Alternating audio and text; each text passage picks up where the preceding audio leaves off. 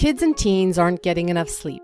33% of Canadian children aged 5 to 13 and 45% of teens aged 14 to 17 have trouble falling or staying asleep, which may explain why so many of them find it difficult to stay awake during the day. 1 out of 3 school-aged kids and teens are sleep deprived, and research shows it's getting worse. Why does that matter so much? Because too little sleep is linked to hyperactivity, a short attention span, struggles with problem solving, lower IQ test scores, and higher rates of depression.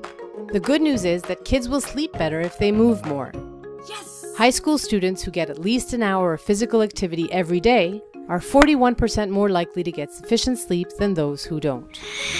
According to Participaction, the key to raising healthy kids is to make sure that every day they get 60 minutes of heart-thumping activity, several hours of light activity, preferably outdoors, no more than 2 hours of recreational screen time, and 9 to 11 hours of sleep for 5 to 13-year-olds, or 8 to 10 hours of sleep for 14 to 17-year-olds.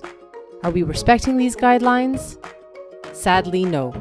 Only 9% of kids aged 5 to 17 get 60 minutes or more of heart-thumping activity. Only 37% of 11 to 15-year-olds play outdoors for more than 2 hours. And only 24% of 5 to 17-year-olds keep recreational screen time to a maximum of 2 hours. We have to do better, and here are some tips to get you started. Get your kids involved in organized sports. Build in more light activity before and after school and on weekends, preferably outdoors.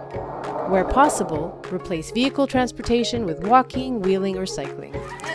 Limit screen time by creating a daily usage schedule or using parental controls. And reduce the number of TVs in your home. Take them out of the kitchen and the bedroom. Let's get our kids off the couch and moving more. We'll all sleep better for it.